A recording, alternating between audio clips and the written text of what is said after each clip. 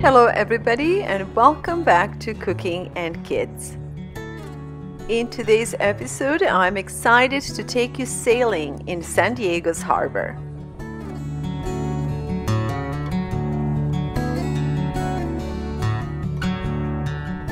It's a beautiful, cool afternoon and the wind is just perfect for easy sailing.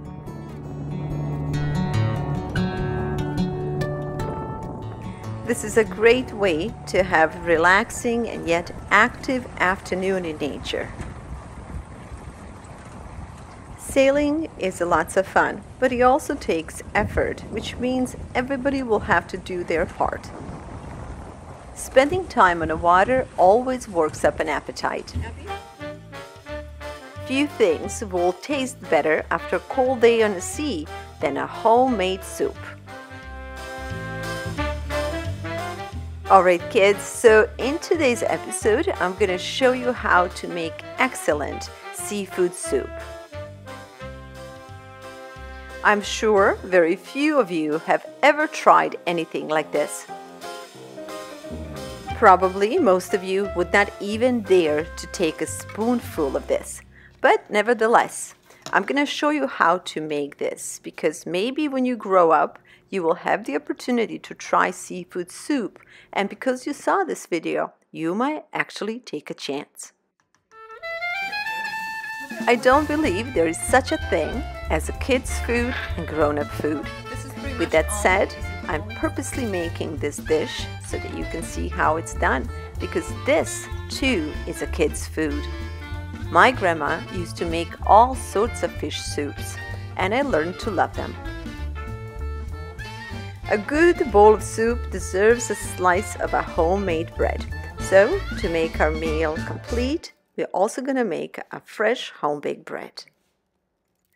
With that said, let's get started, and thank you for joining us for today's episode of Cooking and Kids.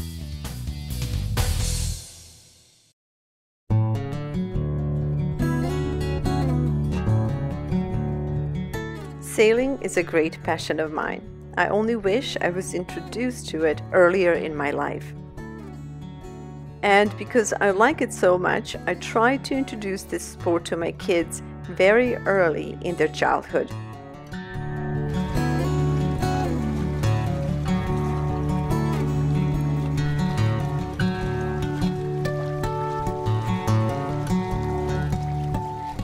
Sailing and spending time on the water has enriched our lives immensely. Many wonderful memories were made not just for us as a family, but with our friends as well. This is definitely a kind of sport you want to share with others, which enriches your social life. San Diego is a beautiful city in Southern California, nestled right next to the Mexican border. Cool Pacific waters attract all sorts of winds and breezes, which makes this area ideal for sailing. And who doesn't like to play in the wind, get a little silly, goofy, and just have some fun?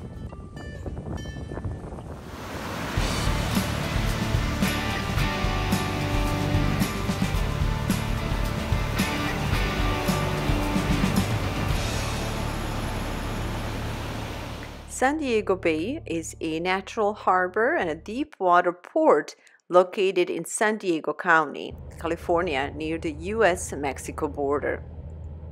Because of its deep waters, San Diego Bay is a home to a naval base which hosts approximately 60 Navy ships, making it the workplace for approximately 48,000 military and civilian personnel. Our only job today is to make sure that we stay out of their way.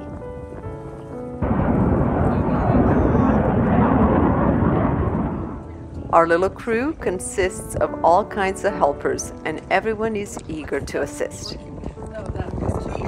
This is a great time for everyone to practice and get the feel of the wind.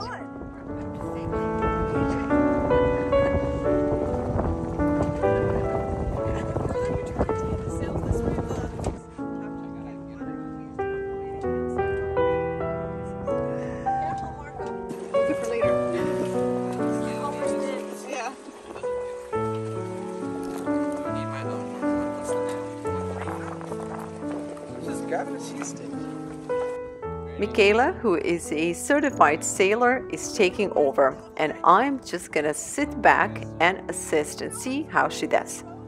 It's all the same. No, the other boat is like opposite. Okay. Oh yeah, the speed. Good. Alright, listen that up.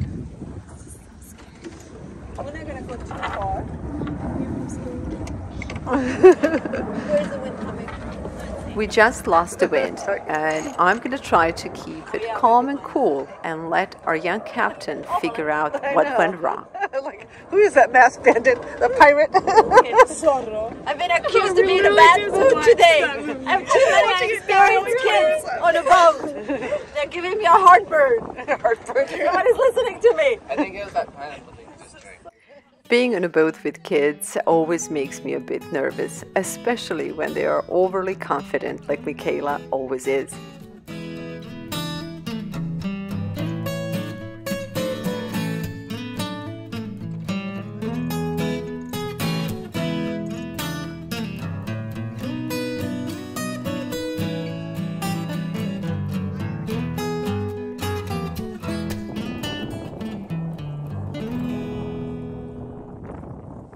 We're going,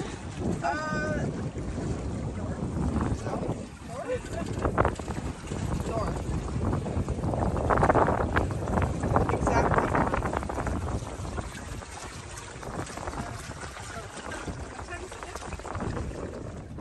San Diego is known as one of the cleanest cities in America, and it's known for its perfect temperatures.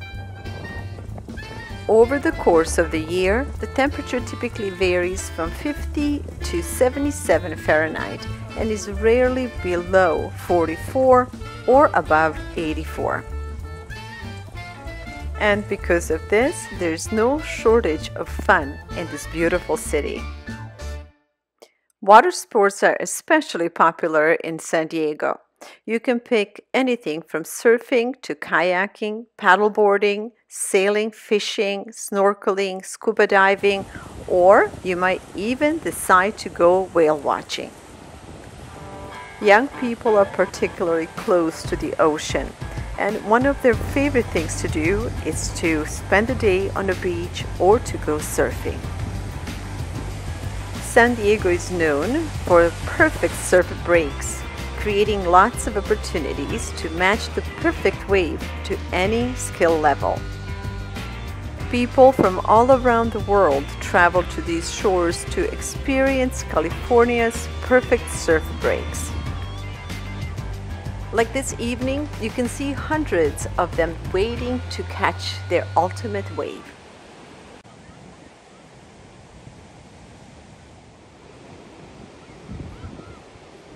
There is so much more that I could share about California beaches, but for now we're gonna go and finish our sailing trip so that we can go to kitchen and I can show you how to make that special fish soup.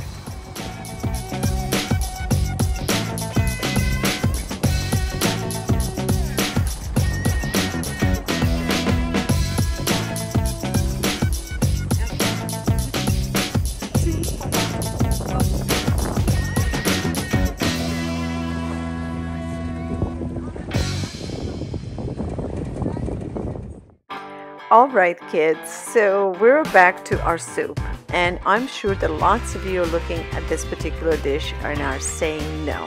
But as I mentioned earlier, I'm gonna make this for you, if not for the sake of convincing you to try it, but at least I want you to remember that there are such dishes in this world.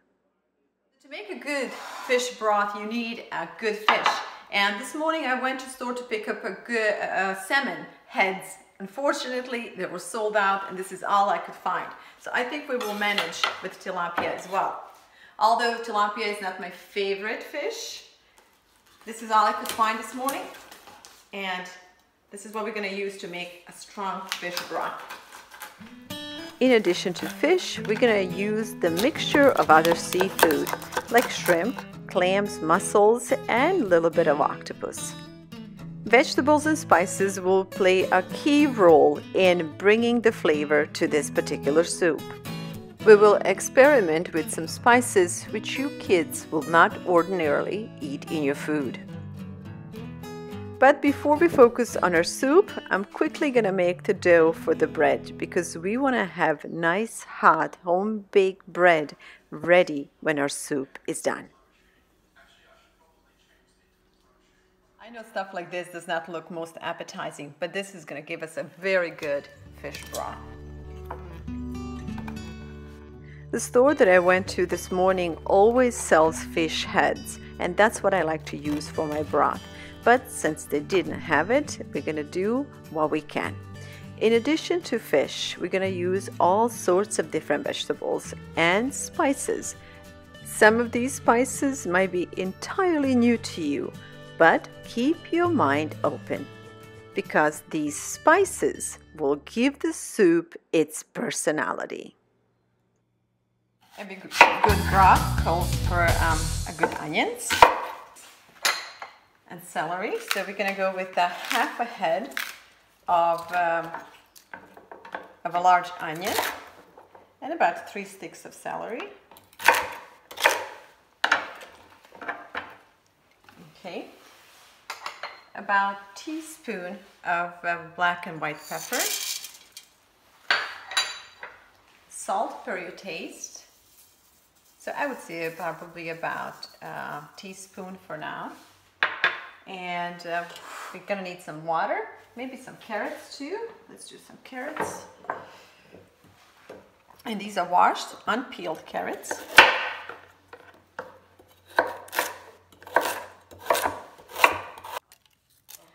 So for now, we have onions, celery, carrots, garlic, bay leaves, salt and pepper, and fish. And this will give us our basic stock. Once we're done with that, we'll drain it, and then we're gonna go back to creating personality, if you will, for this soup. And which means we will bring a lot of spices, and we're gonna add more seafood, and then I'm gonna show you what else will go into this soup. We'll add some water and bring the broth to simmer.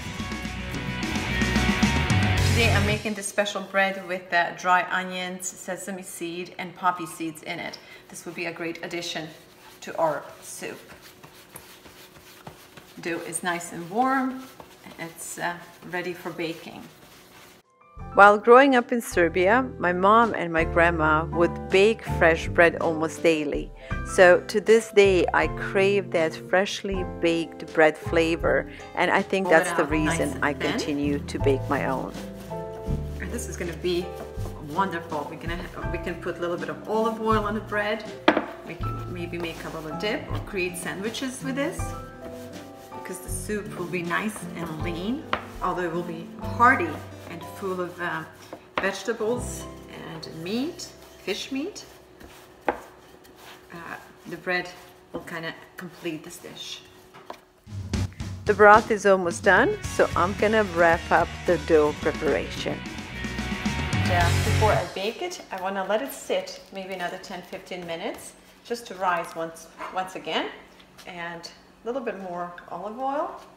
And I also want to add some of this mixture of onions and poppy seeds and sesame seeds.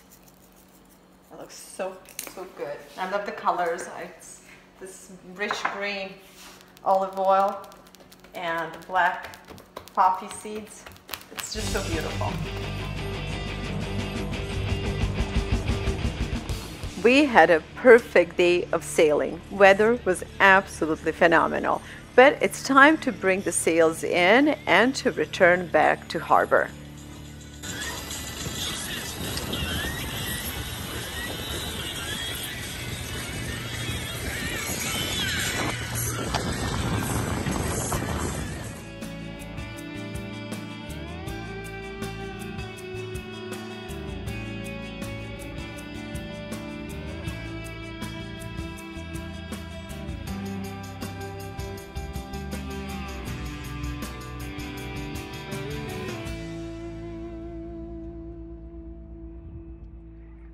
There's nothing like that feeling you have after a hard day of play or work. Your body feels tired, but your spirit just feels good. We're gonna finish up tying the boat to dock, and then my friend Elisa will serve a hot chocolate to kids. The whole idea behind today's sailing was to take kids into nature and engage them in something that's good for them. Learning a new skill, playing with the wind, being in the open water with friends, and simply just keeping them away from devices. We need to figure out the ways to keep our children being children and allowing them opportunity to socialize with their peers in a healthy, safe, and happy manner. A trumpet from the local base is sounding the end of the day. This was a perfect ending to our little sailing trip. This is an exciting part for me because now we're going to create the soup's texture. And so I'm almost going to make like a almost stew of vegetables and herbs on the side. And then when we are done with this, we're going to pour the fish broth in it. Preheat half a cup of olive oil and half a head of large onions. Let the onions cook on medium-high while you chop about 2 sticks of celery. Here comes 2 sticks of celery, and we're gonna let this cook until it's golden brown.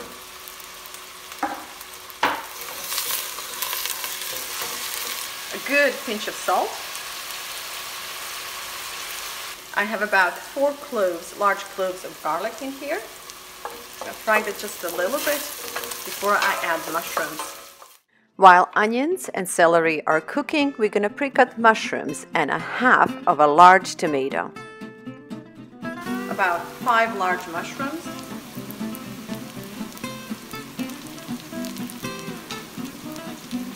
And now we can start slowly adding our spices. I'm just gonna let this cook for a little bit. Have mushrooms soften up, and then we will start adding our spices. Mushrooms will need a few minutes to soften up, and while they are cooking, we're going to finish up our bread. I'm cutting the bread in this particular pattern because I remember doing this from my mom. She said this will make lepina break easily into pieces. Lepina is in an oven, and we are going back to our soup. Celery, onions, and mushrooms are getting a golden color. We're going to add some chili pepper.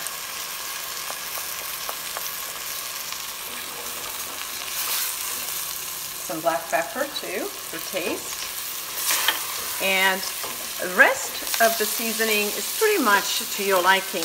I'm adding a little bit of basil, just a little bit of oregano. This is about half a teaspoon of each, half a teaspoon of cumin. All right. Smelling so good. I'm going to reduce the fire a little bit from hot on a medium. And well, I'm also adding half a teaspoon of turmeric because I want to have a nice rich color that will work with the red of tomatoes. So I'm going to add a little bit of tomato paste. And I would say about 2 tablespoons. Okay, we have this nice thick mixture of herbs and vegetables, and now I'm gonna add 1 cut tomato.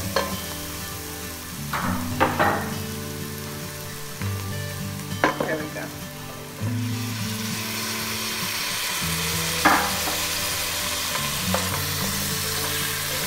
Amazingly good.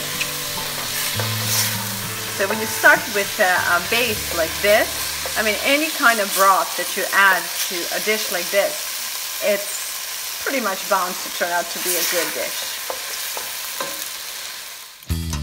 Once herbs release their aroma, we're gonna add the rest of the seafood. Back on high temperature, and now we're gonna dip in our broth.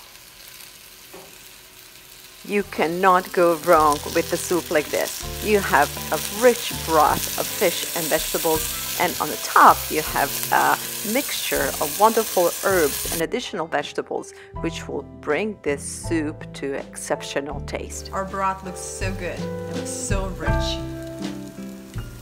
At this point, we're gonna just fold all these ingredients together. So what I'm trying to say is don't mix too much. Just bring all these wonderful flavors together, combine them, and just make sure that every piece of the seafood is covered in this rich broth. Add broth until we reach the desired consistency of our soup. All that's left to do is to let the soup simmer, which can take anywhere between 3 to 5 minutes, depending on your taste. Afterwards, we're just going to finish it with herbs. Here comes the finishing touch. And I should mention that once you start adding broth to your soup, it doesn't take more than 3 to 5 minutes to finish it off, because we don't want to overcook the seafood inside, the clams and shrimp and so on. So the soup is done. We're going to turn the stove off and let it sit for a little bit, or until our bread is done. California's coastline is also known as the Golden Coast, and it stretches whole 1,264 miles on the west side of California. A true paradise for ocean lovers and those who enjoy ocean sports. Surfing is definitely one of the most popular water sports around here. It's a great sport for any age, especially for youngsters. And with just a couple of days of lessons, you can pick up surfing moves yourself.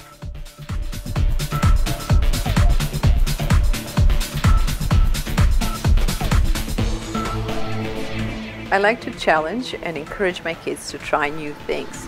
But the trouble is that very often they would challenge me back to try to do the same. Easier said than done, but I do try to show up for these challenges, and in this case, this is as far as I could get. Kids had so much fun watching me try, and all that I could think after it was done is, what did I get myself into? Sports are a wonderful thing, and so is the good food. So let's go back to see how our bread is doing, and let's dish up this wonderful soup and give it a try. All right, for all of you watching out there, I would like to know, what do you think about it now? Does it look good? Does it look like something you would eat it or not? For whatever it's worth, I highly approve of this. Not only that it's a homemade and a healthy soup, it's also one of the spoon foods which I believe we need to bring back. Dishes like this are seldom served in modern homes. Partially, it's a lack of time or the skills, cooking skills in particular, but often it's just the culture of eating, which changes with every generation. In my program, I try to reintroduce this old way of cooking and the lifestyle, because I believe that it's far healthier than what most restaurants and fast foods can offer today. Our soup is ready to be served, so we'll just touch it up with a little bit of olive oil and just a little bit of a balsamic vinegar. And here comes something that everybody in Serbia likes to do. We're gonna add a little bit of parsley. The bread is still very hot, so I'm gonna try to break off a piece for this soup. The recipe for this particular bread and many different types of breads can be found on our YouTube channel under VLADA'S Place.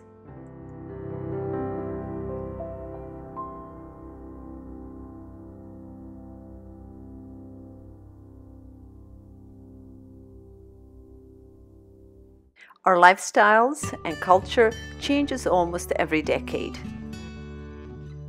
Humanity is rapidly embracing technology while leaving behind important life skills that we have been passed on through generations of humanity. My goal and the mission of this program is to remind you how important it is that we stay connected to each other and to nature. And that no matter what comes our way, the family and the community should always be on the first place. Thank you so much for spending time with us. We loved sharing this episode with you, and we can't wait to share our next episode because we are taking you up high. We're going straight from the sea to the sky. My son and I are going for the first flying lesson. So this is super exciting, and we're finally going on a journey that I started like 35 years ago. So it's going to be exciting. We have a beautiful weather. It's just absolutely ideal. Cold, sunny, calm day. So off we go. It's going to be lots of fun. When I was 18 years old, I enlisted in a former Yugoslavian Air Force. Only few girls were allowed, and none of us was allowed to be a pilot. So we had to choose a different profession, which was within an Air Force. I never expected the same love and passion for flying will find its place in my son's heart. In the next episode, we're going to take Marco's first flight, and we're also going to find out what does it take for young individuals to become pilots. The most beautiful thing about being a kid and being young is that there are endless opportunities out there to make your dreams come true. We'll see you in our next episode, and until then, I want to remind all parents to feed your kids well. Keep them away from devices and let them be kids.